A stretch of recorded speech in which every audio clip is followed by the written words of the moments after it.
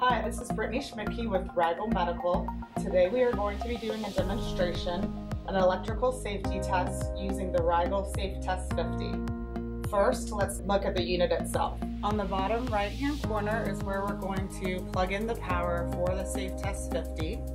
Above that, we have two banana jack. The black will be where your test lead, often called the Kelvin cable, will be plugged in, and the green one is where you would plug in your lead for the point-to-point testing. And then down and to the left will be the power board for the device under testing.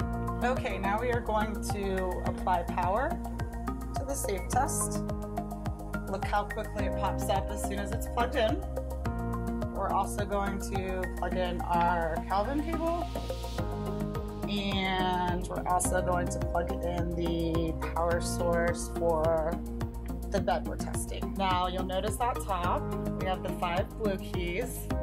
F1 with the ohm sign, that's going to be for ground continuity testing. F2 with the microamp sign, that's going to be for testing your leakage, both your ground leakage and your chassis or touch leakage.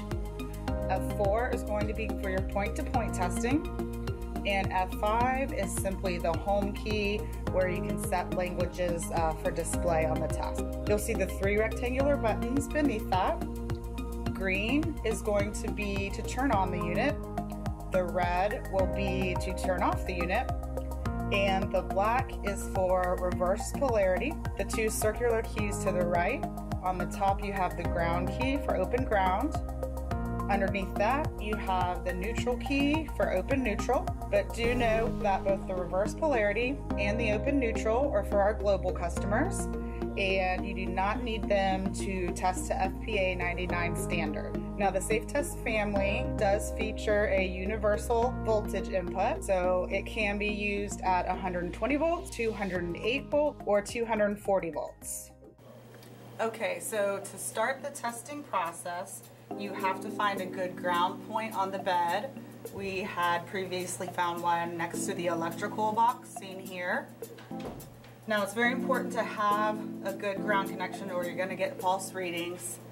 Those false readings will usually show up as greater than 19.9 ohms. You also might have to scrape a little bit of paint off of a spot on the bed that won't be obviously seen. When you do have a strong connection, you might see a little bit of a spark. This is our zap circuit, ensuring there is no file resistance that could give you a bad reading. It's basically just decharging a capacitor. The NFPA 99 requirement for ground continuity is to be less than 0.5 ohms. So we're going to go ahead and push F1 with the ohm sign. And there you can see it is well within spec. Now we are going to press F2 with the microamp button, the green button to start it. And we now see the ground leakage value. Now we will press F3. And that is going to show your chassis or touch leakage. Now normal operation is the limit is going to be 100 microamps. Now we're going to push the ground button to open ground. And this is actually the only single fault condition that is needed. And the single volt value is at 500 microamps. Now the NFPA code also states that these tests need to be conducted with the power switch in the on and in the off conditions. You'll probably want to capture your test results on a form that's going to include the model and serial number of the device you're testing, the date of the testing, and the individual's name who conducted the test. Here the F4, the VI button,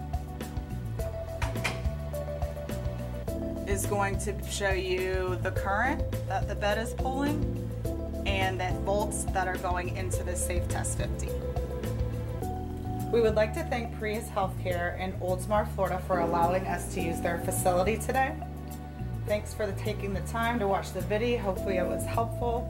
And you can always call our Tampa office at 813-886-2775 with any questions.